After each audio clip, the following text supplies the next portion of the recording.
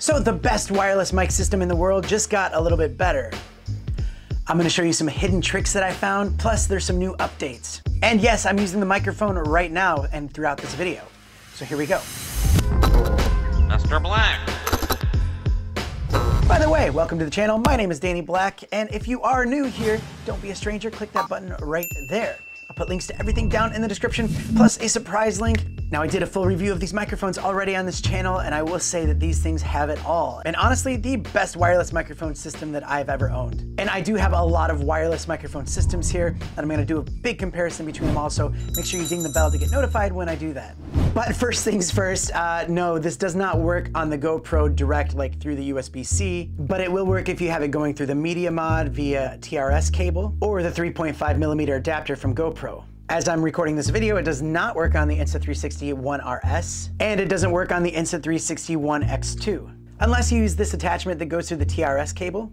It does work when it's plugged into the Action 2, but design-wise, it's just not really designed for it. Maybe if you hold it this way, it's kind of good, but yeah, you can't really set it down. But anyway, let's get to the cool hidden features that I found out about this microphone system as I was diving into it. When you have it connected to your phone through the lightning adapter, you can actually use your microphone and you press the linking button and you can start and stop your recording. And this also works with photos. If you double tap the power button, you actually mute the microphone, which comes in real handy, especially if you're using two microphones at the same time. Now, a quick way to link your receiver to your microphone transmitters is just by putting them all in the same charging box. And that works. Now they're all linked together. Alternatively, the other way to link it is just by swiping down and going to your settings and then going to link device.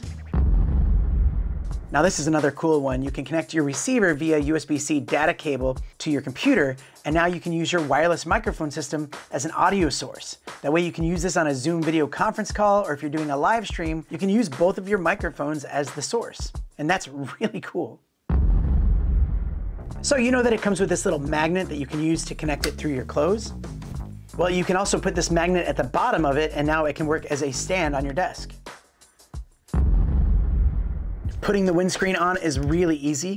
You can see the grooves in this. All you do is line it up with the grooves in the microphone, and then you twist. And now it's on there really tight. And then you just twist and pull it off. Okay, so this one might be a little bit silly, but this one took me a little bit to figure out at the beginning, is how to use the cold shoe mount on your receiver. At the beginning, I was trying to like pop it on this way. I was like, how does this work? And what you gotta do is you just open it up and then you follow the arrow. And there we go, it's on. And another cool tip that goes with that is that you can actually keep this thing on when you put it in the charging box. That way you don't have to worry about putting the cold shoe mount on and taking it off all the time. You just keep it on there and you just put it in your charging box. Number 8. Now it does have a touch screen, and to get to your main menu, you just swipe down, which I'm sure you already knew, but there's actually more that you can do when you swipe up. You can start and stop recording, you can mute the mic, and you can format the internal storage. And because you have two wireless mics, you can actually pick which mic by which side you swipe up on. So each microphone has a record button and also has internal storage for recording. But the files get separated every 30 minutes, so it creates a new file for every 30-minute segment, which is kind of nice because if something happens on one file, you don't lose it all. And the maximum recording time is 14 hours. And if you hit that limit, instead of telling you it's full, it'll actually overwrite the older recordings with the new ones.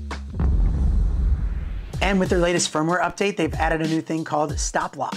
So if you hit record on this button, maybe you put it on somebody that you're interviewing, this button can be easily pressed and stop recording on accident. That's something you don't want to happen. So if you go into the menu, you can now see transmitter settings, and you find this record stop lock and turn it on. So now when you hit the record button on the microphone, it's on, it's recording. You can't actually stop it with that button. The only way to do that is on your receiver. You swipe up and you can actually stop the recording right there. And next to the stop lock, you have auto record. And what that does is when you turn on the microphone, it actually starts recording as well, which is perfect for someone that's on the go and needs to capture that quick sound bite and doesn't have time to fumble around getting their camera ready. They can just turn this thing on and it's automatically recording so you don't miss anything. Now, one thing that you might find a little bit annoying and distracting is the LED light that's on your microphone. And then maybe it's just a little bit too bright. So now in the transmitter settings, you have a thing called LED brightness. So now with that LED light dimmed so much, it's a lot less distracting. You can't even see it. So those are some amazing features that I actually had no idea about when I was recording that first video. I just kind of stumbled upon them and I was like, there's probably a lot of other people out there that didn't realize that it did that too. So the perfect microphone system just got even that much better. All right, a lot more videos to make on this channel, so stay tuned and I'll see you next time. Mr. Black. Can we call you Uncle Blackie? No.